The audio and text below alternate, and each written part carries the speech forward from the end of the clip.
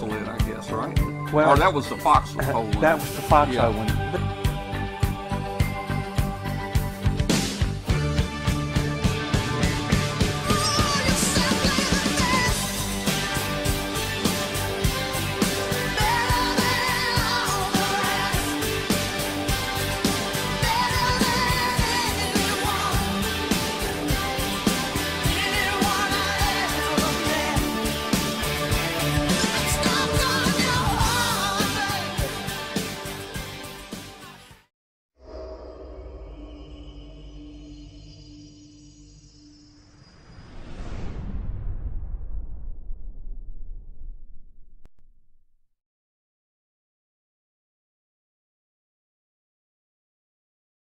This Amateur Radio Roundtable is brought to you in part by ICOM America.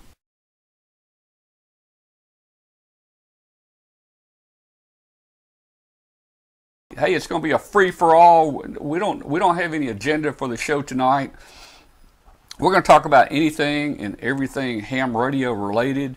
If you've got questions, put them in the chat room for Martin, and we will. We'll take your questions. In fact, I'm going to also open up some phone lines here in a minute. I didn't open the phone line, but I'm going to open the phone line. So we'll have phone lines available here in just a little while too. So, hey, you know, we're going to talk about anything and everything, and I'm just going to get it started right now. Martin, you know, I've been building and working with some antennas lately, and that's kind of one of the things that people can do now without spending a lot of money or having to buy radios and stuff. And it's fun building antennas and experimenting with them. So over the years, you've been a ham now 60 years almost, probably. Oh, pretty close to it. Since 1960. Yeah. So what kind of antennas did you use throughout the years? Well, you know, all of us started off with dipos, and but one antenna that I remember very well was on 20 meters. I had built a extended double zap, which is basically 2 5/8 waves, and you can get about 3 dB gain over a dipo antenna, and all it takes is a little bit more wire. And this was back in the real early days when I had just gotten into ham radio. You know, didn't have any money, didn't have any experience, but you know, I could read from the handbook or from some magazines.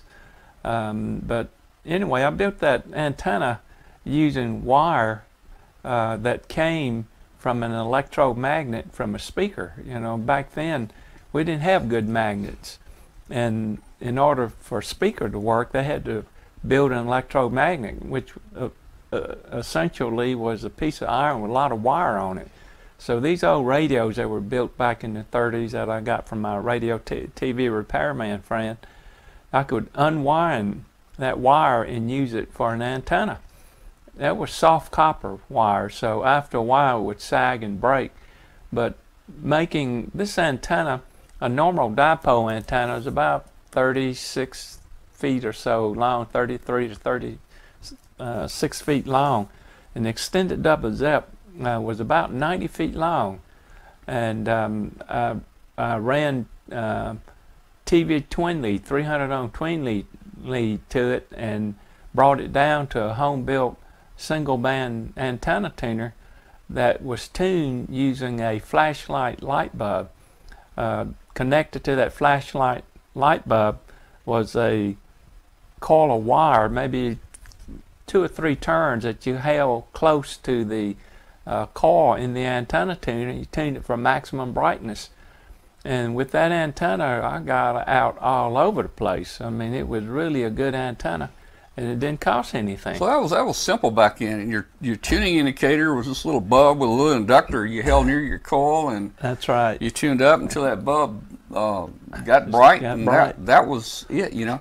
And you talk about those little speakers. I wish I had pulled up a picture of one. Probably a lot of people nowadays have never seen that, or they probably don't know what we're talking about, because I'm really old, so I do remember that.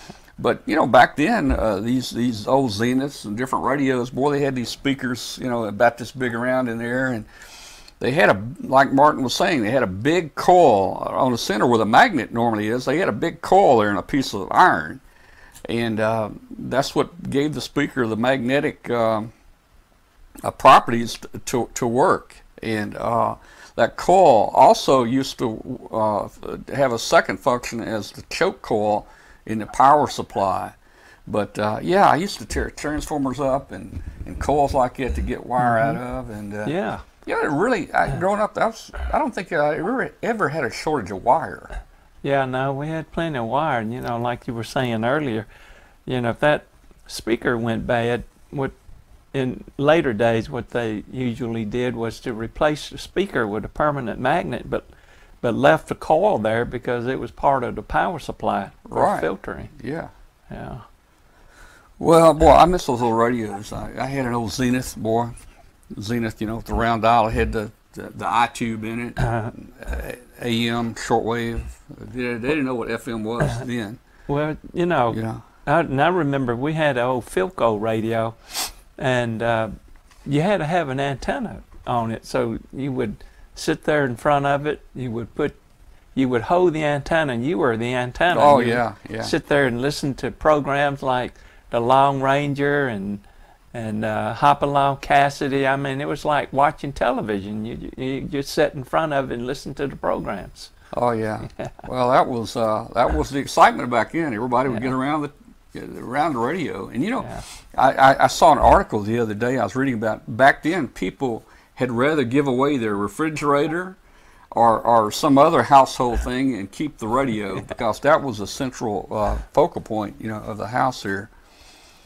So, you know, hey, that's cool, building antennas, and again, that's fun. Well, you know, what about operating, Martin? How much operating did you do? Are you active now on the ham bands much, or well, tell us about that? All that much, but I do get on CW on 40, 20 meters, and I was fairly active mobile. Because I was driving between Starkville, Mississippi and Atlanta to see our two grandkids. I've got a 3-year-old granddaughter and a 7-month-old grandson, and it's about a 5-hour drive, and I can use my mobile and just, you know, pass the time away and have a good time talking to people on 20 and 40 meters. What kind of radio you run mobile?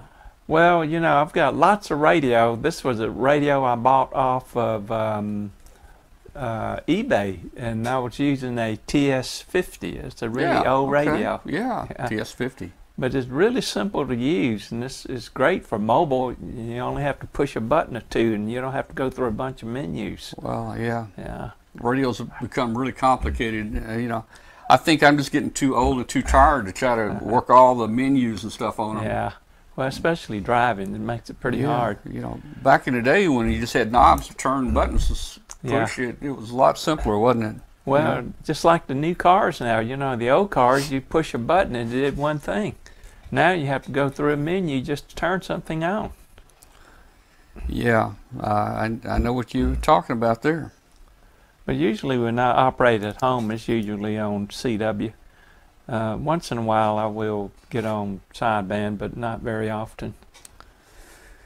Well, you know, we were talking a little about antennas, and now we get mobile, but let me jump back to antennas. Martin, you know, some of us are experimenting and we're building our own cobweb, and that's a neat little antenna. And if you've been following us on Facebook, guys, you see that we're I've got the matching I guess circuit. It's 2 toroids and some coax that supposed to give us a 12.5 to 50 ohm match. So that'll be going in next, and we'll be reporting on that on the show. And you know, Martin, I was looking at this. This is that little RG316 coax, and I looked the specs up on this. I can't believe it. The specs say at 10 megahertz, this stuff is good for 2,000. It's good for 1,800 watts. Well, it's silver plated and some kind of Teflon, and Yeah, you know, I think that's the key to it. It's a Teflon. yeah, and then you know, up as high as 30 megahertz, it's good for just a little under a kilowatt. So Wow. that's just hard for me to believe that it's that, you know. Mm-hmm. Now they make it, what is it, RG 174? 174, yeah. It's about the same size, Mm-hmm. but he, you know, in the plans he specifies not to use more than 100 watts on that. Mm-hmm. If you want high power, to use the RG 213. Now, again, that looks awful small to me, but I guess the Teflon's the key. Well, it is the key for the power handling of coax. But let me mention why you want to use this transformer. You know, a cobweb is really a full-size dipole that's bent into a square, and anytime you reduce the overall length of it, the impedance drops, and in this case it goes from 50 ohms down to about 12.5 ohms. So you have to get it back up to 50 ohms, and that's why Tom has that transformer in it. Well, we're going to see how this works. Now, Martin, tell us, how can I test this with one of the antenna analyzers? If I want to see if this gives me that true 4-to-1, what can I do? You know, I got a 12.5 ohm side and I got a 50 ohm side. Okay. Well, on the 12.5 ohm side, just connect the 12.5 ohm resistor there, and then connect on the 50 ohm side the SWR analyzer. And if it's 1-to-1, you know that 12.5 ohm has been transformed up to 50 ohms. And you can also sweep it across a wide frequency range and see where it stays SWR 1-to-1. I hadn't thought about that, but that should give me an indication for how wide, how broadband this is. Of course, the plan here is to get this down to 20 meters at least, right? Down to 14 megahertz and up to about 30. Oh yeah. So we'll see how that goes. It should easily cover 20 meters up through 10 meters. So, you know, I'm going to say, well, Martin, I mean, I've got probably 1,000 resistors, but I probably don't have a 12.5 ohm resistor. So why can't I take a pot, maybe a 10-turn pot or something? I guess I probably should use a carbon resistor, not a wire wound, right? Yeah. So couldn't I take a pot and just set it with the ohm meter for 12.5 ohms? You can. And connect that across there. You can. The only thing you have to watch for is if the pot has too much capacitance or too much inductance. And you can also take 4 50 ohm resistors and put them in parallel, get 12.5 ohms. I could, yeah. And you know, and on a previous show, you talked about when you were building stuff back as a kid, and you didn't have a resistor, how you would take a file, like a triangle-shaped file, I guess, and you would cut through that resistor and change it. That worked really good. Those were back in the days of carbon composition resistors, and you could, like Tom is saying, just take a file and just file down the middle of it and increase that resistance to whatever you want. You know, I used to put an ohm meter across the resistor and just kept filing it until I got exactly the value that I wanted. Well, you know, in my days of building, and so I never really thought about that, or I never did that. I always found a combination of resistors that, of course, would put me near that value. And you know, Martin, even today in building things, I've noticed things have such a wide tolerance today. If you build little circuits, you know, if it calls for a 270 ohm resistor, I bet you could put a 350 in there or a 150 in there, and the circuit would probably still work. Yeah, probably would. So it's but that's kind of an interesting point where you would actually modify the resistor by filing into it and changing the resistance there. Well, the other thing we did like that was diceramic capacitors. You know, you could take one like a 0.01 and break it in half, and you would have 0.005 microfarad capacitor. Now, I never did capacitors like that, but I understand it. That's cool. I'm gonna put the phone number up there. We'll just go ahead and put the phone number up, if anybody does want to call, phone number is on the screen there, and we'll take some calls here. Looks like KO6PS just joined us. I don't know if he's in. You can't tell nowadays where 6 is. He might be in Memphis. You just can't tell. No, back in the old days, whatever call district we're in, your call could, you could tell where he was, but no more. And back then too, I mean, back in early years, I don't know what year they changed it. If you moved from one region to the other, you had to change your call. Yep. I think to that region, and you don't do that anymore. So you keep your call, and you move anywhere. Well, hey guys, if anybody wants to call us, 901-286-1116, and we'll be glad to let you in here if you've got a question or just want to talk about ham radio. We like talking about the old time stuff, man. We like talking about 40 years ago, 50 years ago. It was a lot different back then. It's pretty incredible what radios can do nowadays. It's incredible that we were able to make contacts back then, to tell you the truth, One thing I want to do is my original receiver that I had, I must have been in the 7th grade, 8th grade, was a Night Kit Space Spanner regenerative receiver, and I still have it. And I want to, and I tried back then to make contacts using that, but I never could make contacts because when I went from transmit to receive, the frequency would change and you couldn't hear the guy anymore. But I want to put that thing back on the air and use some low power and see if I can make a contact with a regenerative receiver. Well, they used to do it many years ago. Who's on the phone? Hey, Tom. This is Bill, WS1L. Hey, Bill. Hey, Bill. I have a question from Martin. This all-band 80 to 10 meter end-fed half-wave antenna that you sell there. I have a question in regards to the grounding of that. My shack is located on the 2nd floor of my home, and I realize that the closer to the ground your station is, the better grounding potential you have. Would I have to put more than one ground rod for that, or would I just use a single one? Well, I think you would be fine with not much of a ground at all. What's that antenna? That's a half-wave end-fed. And because it's a half-wave end-fed, what that means is the impedance feed point is a really high impedance. So it doesn't take much of a ground for that antenna to work. And you're right, it covers all those frequencies just from feeding it from the end. So it sounds like you don't have to have just a great ground system for that antenna. It should probably still work. Well, I was just curious, if I was going to run into problems, and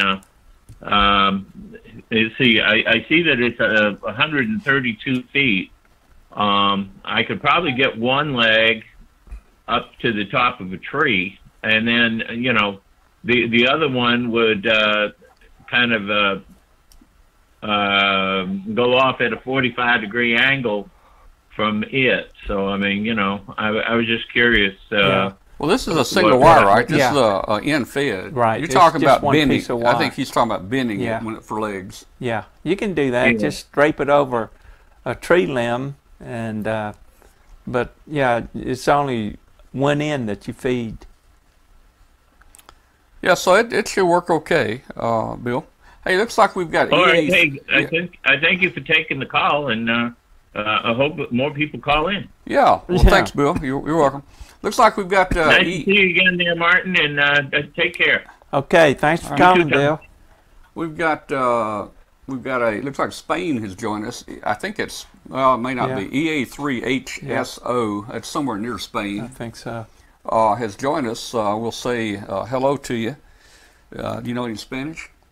No, I haven't hard enough time talking redneck English. Well, but we're both from the South. We can understand each other here, So ¿Cómo está usted? I'll start it off with a little Spanish there. All right, that's to EA3 HSO. You're watching Amateur Radio Roundtable, and we're coming to you from Collierville, Tennessee tonight. And we've got Martin F. Jew, the founder and president of MFJ, with us tonight. If you got any questions, send them in the chat room or call the phone number. He's in Barcelona. Yeah, I see that. That's good. You know, Barcelona. One of our engineers is from Spain. I think he's from Barcelona, maybe Madrid. I can't remember now. All right. Hey, look here. We've got an extra last week. Wow. That's KG5 TLT Jim. Got his extra last week. That's great. Oh, great. Yeah. You know, Martin, we started with our general license. We had the whole band, didn't we? Well, we did, but in the 70s, they started taking it away. Parts of it. That's right. That's right. Well, actually, when I started, I was a novice. Okay. Yeah. So we were limited. Oh yeah. Well, we were limited band. here. Yeah. But I mean, once we got that general, we had all the privileges and all the hand bands. Well, you know, they had something that was the predecessor of the VE, which was called the conditional class, which was a general class, but it was given by some volunteer hands back then. And I think, wasn't the requirements you had to be like 150 miles or something away from a testing place? Yeah, that's right. You couldn't, you know, it was a problem getting to the FCC office, so if you were far enough, you could get the conditional class, which is what I did. We had to go to New Orleans from Hollandale, Mississippi, and that was real hardship. Yeah. John's saying, thank you, Martin, for adding the 30 and 40 meter add-on kit to the Cobweb and making the parts individually ordered there. We got Santa Rosa, California joined us. Oh. And hello, Spike, W4AAX, not sure where you are, but we're talking with Martin here tonight, and hey, it's a no agenda tonight. We're going to talk about everything. Boy, we've been talking about antennas and radios and. Let me mention one thing. You know, I guess it's John KC7DRI. But you know, any of the parts, if you want to build your own Cobweb antenna, they're available from us. The fiberglass tubing, the transformer, the wire, the insulators, any of those you can order from us individually. And I also want to mention that we're going to build a Cobweb antenna that's much stronger, that will include the 30 and 40 meter band as part of the antenna. Now, the one that we have now goes from 20 through 10 meters, and you can get 30 and 40 as an add-on kit. Well, once I get mine working, I'm going to think about extending it and putting that 40 on here. But that's going to make it a little bit larger. It's going to make it a pretty good bit larger. Yeah.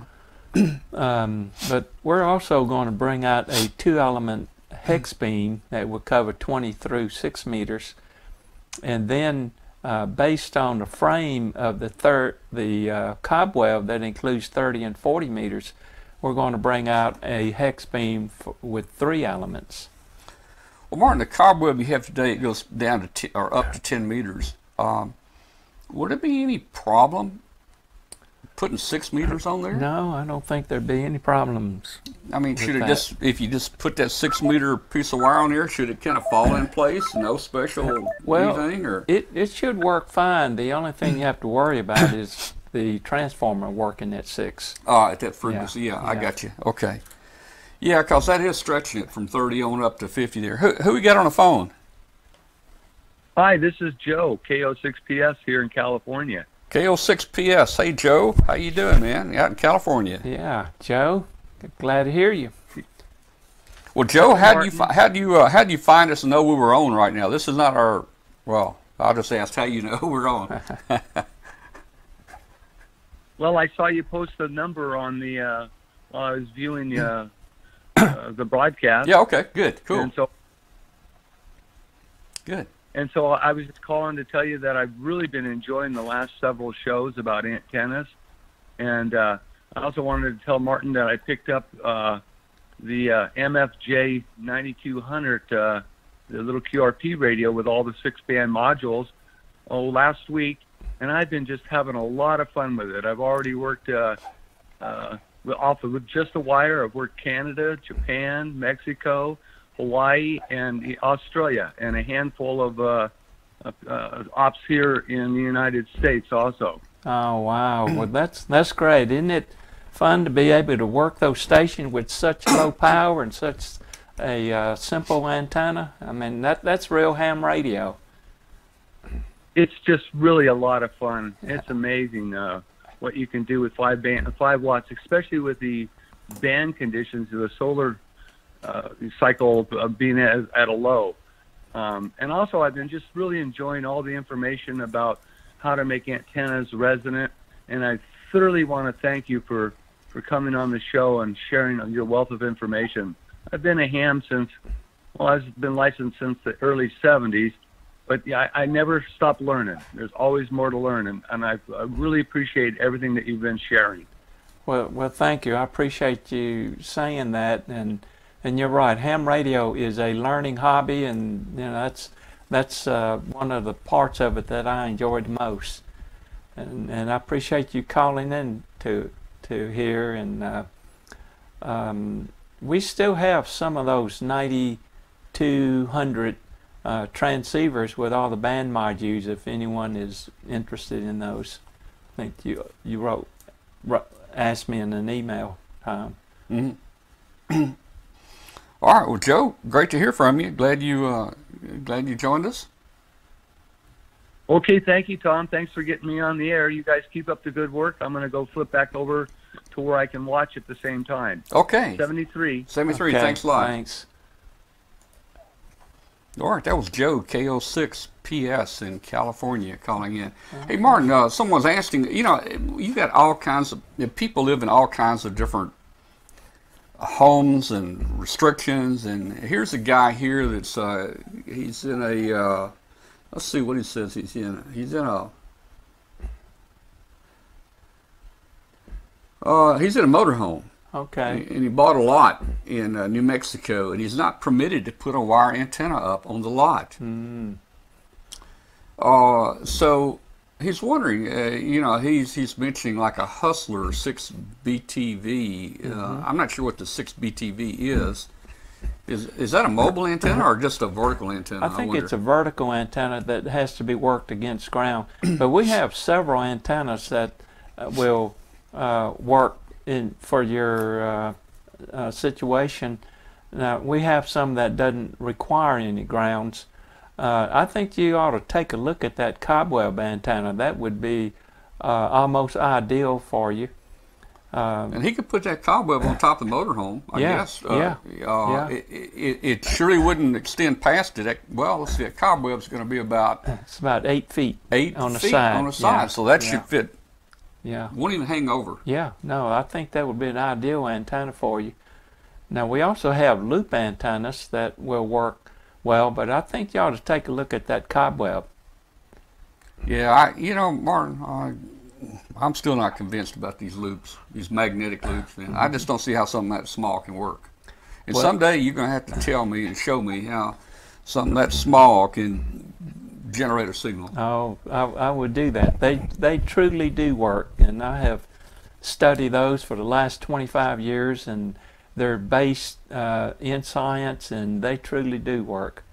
Wow. But we'll make a topic out of it sometime. Well, I guess so, but one thing about that loop is, isn't it fairly narrow band? Well, once you tune it, and if you don't retune it, it's narrow, but it's actually a very broadband antenna in that you can tune it throughout. In fact, the one that we have covers 10 through 30 megahertz continuously. Now, the thing about a loop antenna is if you don't build those properly, they don't work at all. And most of the loops that you see that are being sold just barely work because the loop has got very, very low radiation resistance. In fact, the one that we have uses an aluminum tubing that's 1.05 inches in diameter, and the radiation resistance of that loop, which is 30 inches in diameter, it's about 50 milliohms. So every connection has to be welded or soldered. Cannot be any kind of rotating contacts. But if you do that, they work really good. On 20 meters, our 30-inch loop has an efficiency of 62%. Now what that means is if you put 100 watts into your antenna, 62 watts is being radiated. Now that's less than a half an S unit difference. On the receive side, you can't tell the difference between that and the full-size dipole, which is about a 98% efficient. But a full-size dipole would be about 33 feet compared to 30 inches for the loop. Well, I tell you, I've been in electronics all my life and member of the IEEE and engineer, and I never really worked much with milliohms. I didn't, just never heard milliohms used that much. But we're getting in ham radio now. We're getting into the milliohms, guys. What's the impedance of that antenna? Well, once it's transformed, it's 50 ohms, but the actual radiation resistance, the part of the antenna that does the radiating, is only 50 milliohms. 50 milliohms is 0.05 ohms. Wow. That's pretty small. I guess there's some critical stuff going on to match that. We think 12.5 ohms in a cobweb is bad. Yeah. You're practically matching a direct short. Almost. Well, you are, but the matching technique that we use is pretty much lossless. It's basically a transformer. We have a small loop that couples into the big loop. So the losses isn't in the matching network. It's in the actual resistance of the components. Yeah. The loss resistance of the components. Yeah. Our friend in Barcelona there says he's a happy user of the your MFJ noise canceller. Oh, wow. It solved his electrical QRM on 17 and 15. So well, that's great. I appreciate you using it. Let me just talk about that for a minute. The noise canceller that we have, what it does is it uses your actual antenna, your transmit and receive antenna, and then there's another smaller antenna that you use to pick up the noise that's causing you problems. And what we do is to combine those two signals together at RF level and then adjust the amplitude and the phase of the noise signal until just the noise gets canceled out. And it really does work, and it works very well. Well, that's great. I know some people have really, really hard problems with noise. They just can't operate with it, and it sounds like our friend in Barcelona this device has made 2 of his bands operational there, so that's great. Yeah, no, it's great if you have a noise source and it tunes it out. I see a comment here about most loops are being for receive only.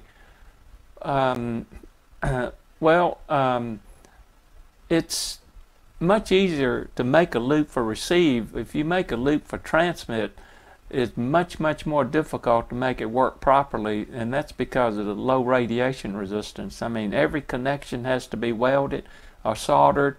There cannot be any rotating contacts like on a capacitor. If you look at our capacitor, the variable capacitor has no rotating contacts at all, and it's almost as good as a vacuum variable capacitor. And I noticed that all your loop antennas, everything's welded. Even all the plates and the capacitors and the loop, everything is welded. Well, it is. And you got to do that for that. It is. Everything is welded, and we're the only one that builds a loop like that. And we weld every connection. Well, that's cool. Let's see. Martin, as you go down lower in frequency, seems like you pick up a lot more noise. What do you think about this new 630 meter band? Well, we've got a new band coming out now, and you guys have any products for 630 meters now? Well, yeah, we're going to add those bands to our antenna analyzer, And we've gotten some comments about the Ameritine ALS 500. They're using those on the new 630 meter bands. Oh yeah, well the antenna analyzer would be very important on this band because your ground losses and all that stuff. And our friend John Langridge, who had experimental license for this band, he had to give the FCC a lot of information about ground loss impedance and different things, and I think they were using some equipment, maybe even one of the MFJ analyzers that they had modded. They put a mod in to make it go down to that frequency. So I think it's really important if we're going to start working these bands that people have equipment that will see that. And it shouldn't be too hard for you to bring those analyzers down. No, it isn't. The MFJ 259 and 269 has got two band switches on it, and both of them are 6 position, and we're only using 4 positions on one of the band switches, so we can very easily add that to it. In fact, if you have one, you can add it onto it yourself. That's good. Yeah.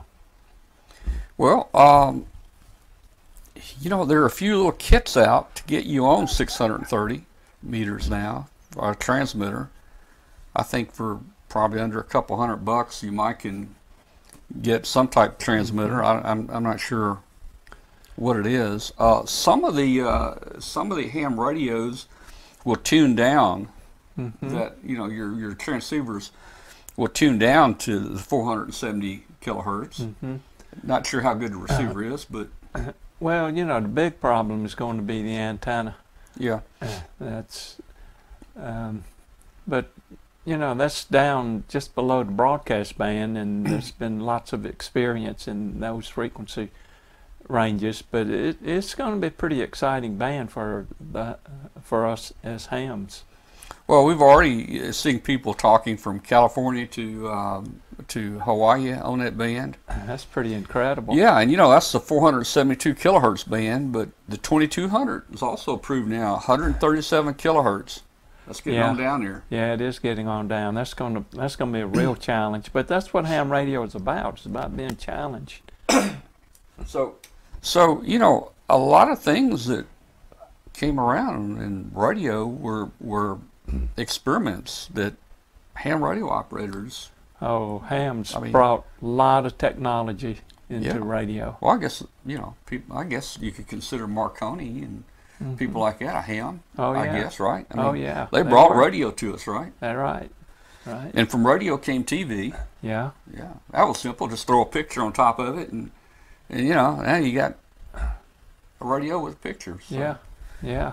So a lot of things have come around from ham radio, and probably a lot of this digital stuff. I couldn't even tell you. I need to research it someday and just think of all the things that ham radio has brought. Well, back in the very early days of satellite, the Sputnik, there were a lot of hams that picked up Sputnik. Oh yeah. So Martin, what kind of when you got your license about what age? 14, 15, 16 years old. That's when I got mine, 16. So what kind of projects did you build growing up? You obviously built stuff. Well, yeah, just out of old radio parts from the radio TV repairman. I had been interested in that much earlier, but I didn't know any hams. And I finally discovered a ham in Hollandale, Mississippi, where I grew up, when I had built a crystal radio, and late one evening during a summer when it was really hot, just laying in bed listening to my crystal radio, I heard somebody break in and started talking. And of course, crystal radio, it wasn't very selective, was it? It wasn't very selective. He was on 75 meters AM. I could hear him very clearly. And I finally discovered who he was and just went over and visited him. And if it had been earlier, I would have gotten a ham license earlier, but that was the only way that I found out about ham radio. So that was your crystal. You built a crystal radio, but I think you told me the first crystal you built didn't work. Well, right? it didn't. The first one I built was called a Foxhole crystal radio, which were built during World War II. And the crystal detector was a rusty razor blade with a piece of pencil lead, and you moved it around until you could hear a signal. But being in Cub Scouts and being at age 8, you know, you didn't know you had to have an antenna big enough to pick up a signal. Yeah. But the one that I built when I listened, was hearing that ham in Hollandale, was actually a crystal radio with a transistor as an audio amplifier. Oh, that's good. Yeah. Well, okay, now you tuned that by moving the little pencil lead, I guess, right? Well, or that was the Foxhole one. That was the Foxhole yeah. one. This transistor radio used a crystal diode, a 1N34 crystal detector. Okay. So you didn't have to move it around. And I guess you had a little slider on a little coil you wound or something? Well, I think this or did one... it have a capacitor? It had a capacitor okay. on it, yeah. One of those plastic ones. Well, you know, hey, if somebody wants to build one, that's a simple radio to build now. It don't have but about 4 parts that it does. Yeah, that's right. And yeah. I think the earphone, I can't remember if it was a crystal earphone or it was one of the magnetic earphones. In fact, I found that radio on eBay, so I now have a copy of that radio. That's cool. Yeah. That's cool. We just had Glenn Popel join us, KW5GP, the author of Arduino for Ham Radio, several ARL books, and also Mesh Networks. And hello, Glenn. Glad to see you here. And we meet again, but this time through Tom instead of at Costco here in Memphis. all right. So, okay, so you built some crystal sets, but knowing you advanced past that. You built some other stuff. Well, I remember building a transmitter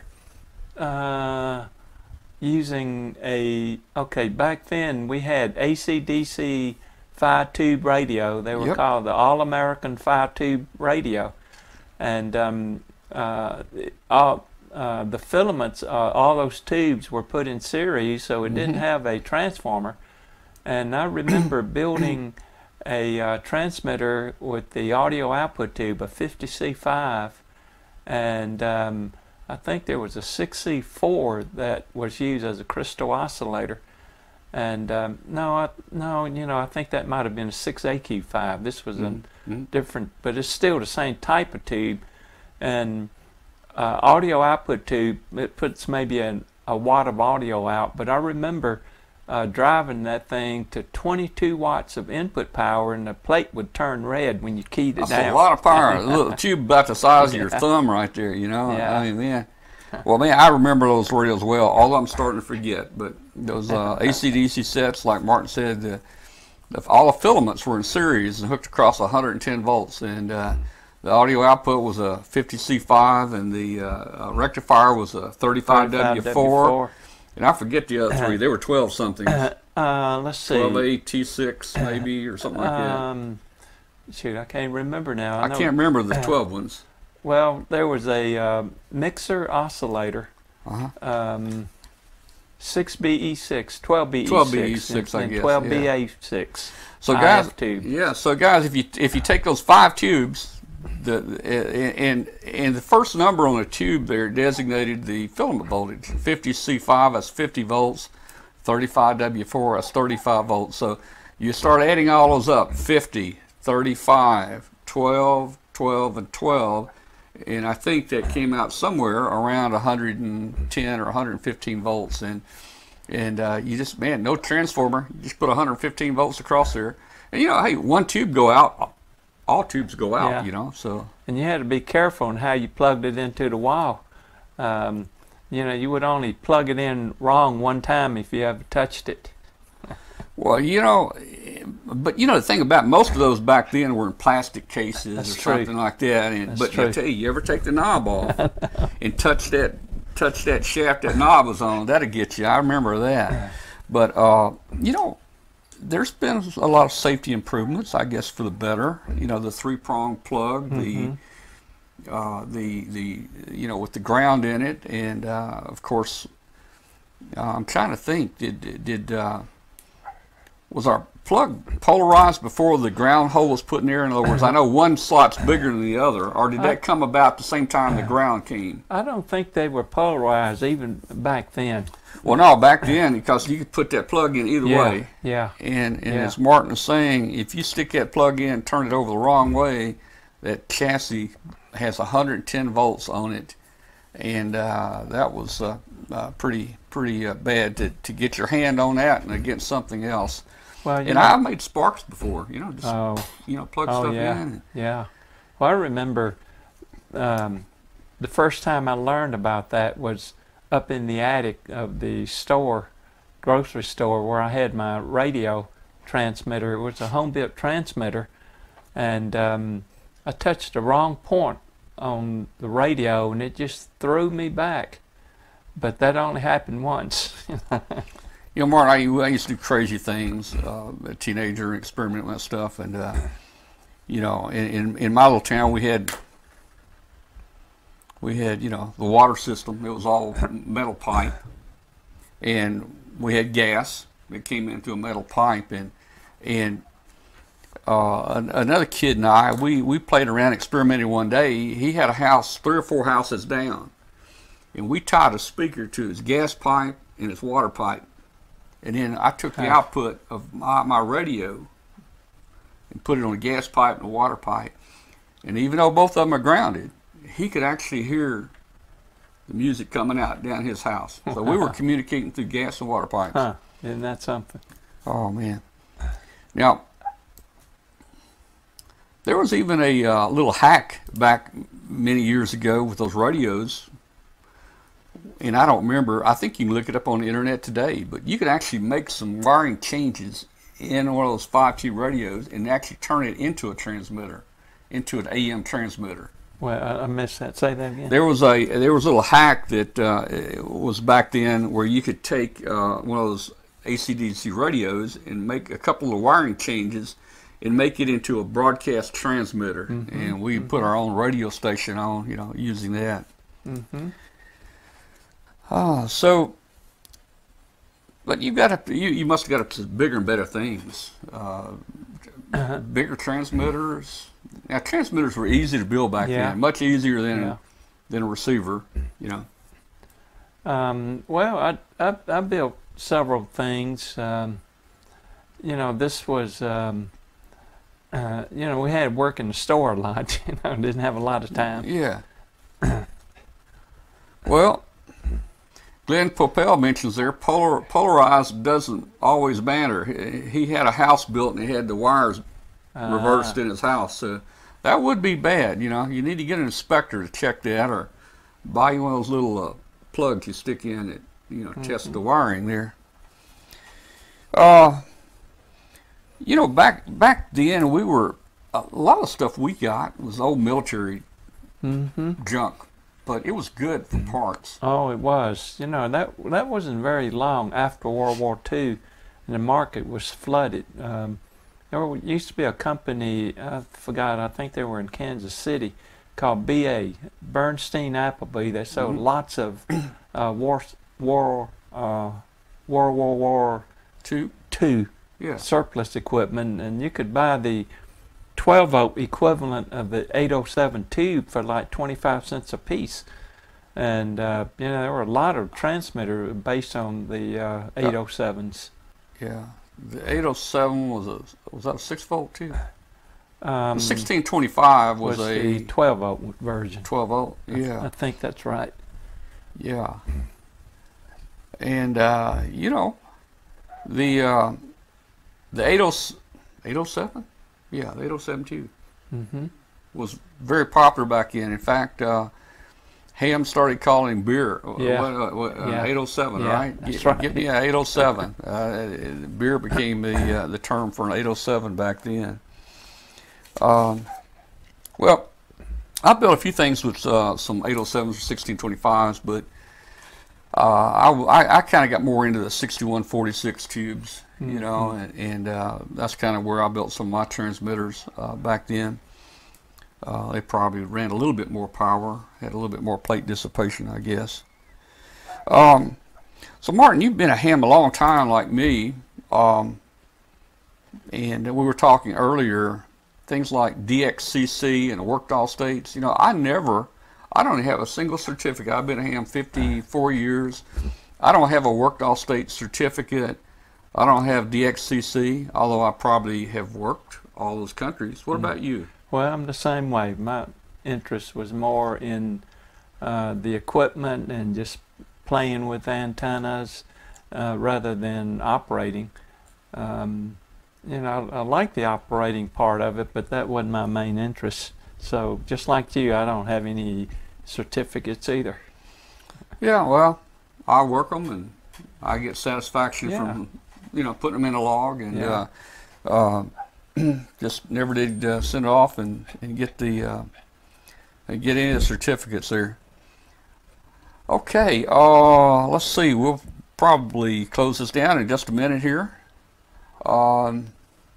Let's see if we got any more questions from the chat room there, or the phone if you want to call in, 901-286-1116. And we're talking with Martin Jew today and about everything, the old days, antennas, tubes, everything. So let me see. Now, Martin, you're gonna have to join our Facebook group. I'm gonna get you signed up on that. Okay. You're not doing a lot of Facebook stuff, but we really appreciate you coming on a show like this, being part of our show, and helping to answer questions. Hey, you know, one of the things I had on my notes I forgot to mention. I was looking at a video the other day. This LD-MOS transistors are coming out now. High power transistors. One transistor can run 1.5 kilowatts or more. And I was seeing a demonstration of that LD-MOS transistor. And they would tune up and they would take the dummy load off and put full power into nothing. It was open. And then the guy took a screwdriver and he was shorting out the coax connector, and boy, it was making some sparks there. And it never ever blew that transistor. And I hear you guys are working on something that will take is similar to that. I mean, and we're talking about SWRs of 65 to 1.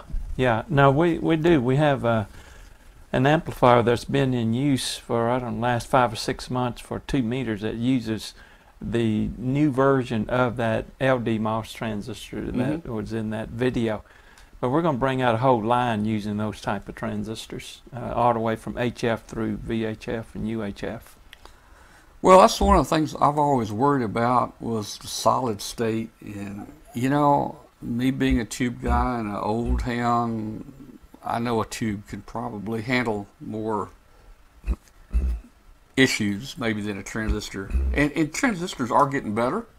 You know, used to, boy, you could blow a transistor out in almost, you know, easy. Oh, I remember when I was a kid buying these transistors. The first one that was widely available to hobbyists was the Raytheon CK722. And you know, you look at those things wrong, they would burn out on you. I mean, they're very, very fragile, but it's come a long way since then. There were 2 transistors that were real popular: the GE version, which was the 2N107, and then the Raytheon one, which was the first ones. They were rejects. CK722. There's lots of us grew up on those transistors. Oh yeah. Well, hey, I think we had a pretty good talk. We talked about a little bit of everything. Yeah. I enjoyed it, and we had some good questions that came in the chat room and a couple of callers. Guys, I want to thank everybody out there for tuning in tonight. We've shows just run about an hour. Before I do get off here, let me just take a quick break here.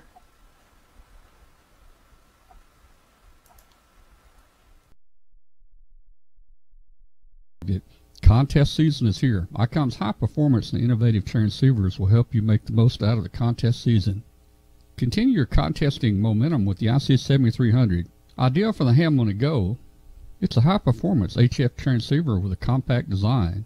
It has RF direct sampling, 15 discrete bandpass filters, a large 4.3-inch color touchscreen, real-time spectrum scope, and an SD memory card slot. The IC7851 will give you the competitive edge you've been looking for. Raise the bar and hear what others cannot hear with this HF through 50 MHz transceiver. Features include reciprocal mixing dynamic range, a clear crystal local oscillator design, a spectrum scope, dual receivers, and digital voice recorder. Don't forget about the IC7700 and the IC7600. Both of these top-of-the-line transceivers are still available and are sure to be the perfect companion for this contesting season. Visit www.icomamerica.com/amateur for more information on ICOM radios. All right, we're back. And hey, again, guys, it's, Thanksgiving is here in just a couple of days. Everybody have a great Thanksgiving out there, and we appreciate everybody that's joined us on the show tonight, and we really appreciate you being a part of our webcast. Help us spread the word, help us bring some new people in here, and the show is here to help hams get questions answered and help new people, and just share our experiences. Thanks a lot for those that called in and sent questions in. We really appreciate it. Okay, well, thanks for inviting me, Tom, and appreciate it, everybody that called in. All right, well, 73 to everybody. Thank you.